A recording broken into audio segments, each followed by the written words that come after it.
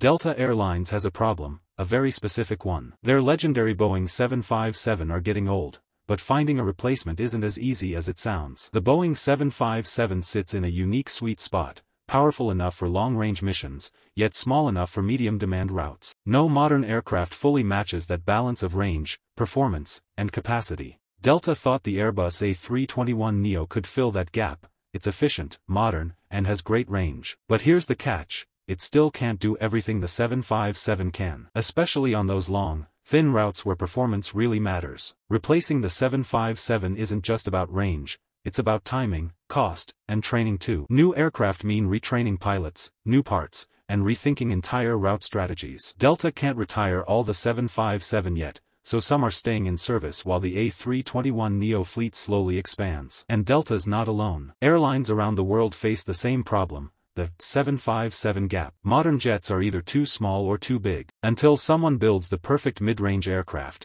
the 757's legacy lives on in the skies. What do you think should replace the Boeing 757? Drop your thoughts below, and don't forget to like, subscribe, and follow for more aviation insights.